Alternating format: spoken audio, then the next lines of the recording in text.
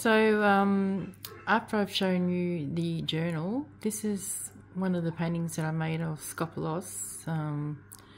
Remember I said I used the journal to inspire me and do little sketches and paintings in. So this is the outcome of that little sketch in the journal.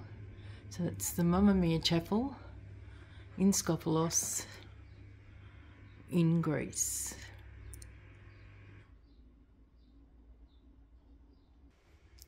So by using the journal, I also did collage work, and this is another painting that I've completed, and I've put collage work in to the painting on her kimono. You can see the flowers there.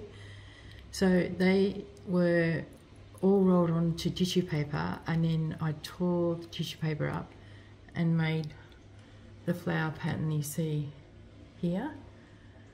And there's another part of my collage making here. It's the Japanese newspaper I was talking about with a bit of tissue paper over the top of it. And there's the tissue paper there with the Japanese writing on it as well.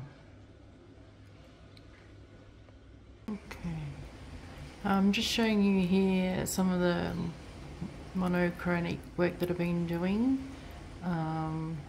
Like I said, I'm right into my Japanese theme, and this piece here has got several pieces of collage newspaper in it as well.